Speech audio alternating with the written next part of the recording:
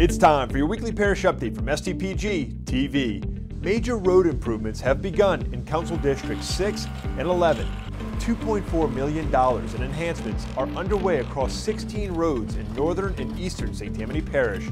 Council Chairman Arthur Laughlin and Councilwoman Cheryl Tanner worked with parish staff to bring these important projects to fruition. Work is expected to wrap up in early 2025. President Cooper and the Commission on Cultural Affairs honored the incredible artists of St. Tammany at the 18th Annual President's Arts Awards. The ceremony recognized 9 honorees who have made outstanding contributions in promoting and supporting the arts in our communities. This year's ceremony also recognized the next generation of emerging artists in St. Tammany.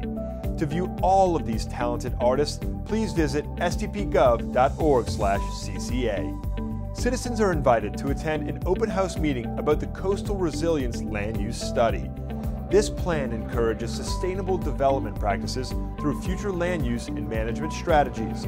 The meeting will be held in the Slidell Towers building on Monday, October 28th from 5:30 to 7 p.m.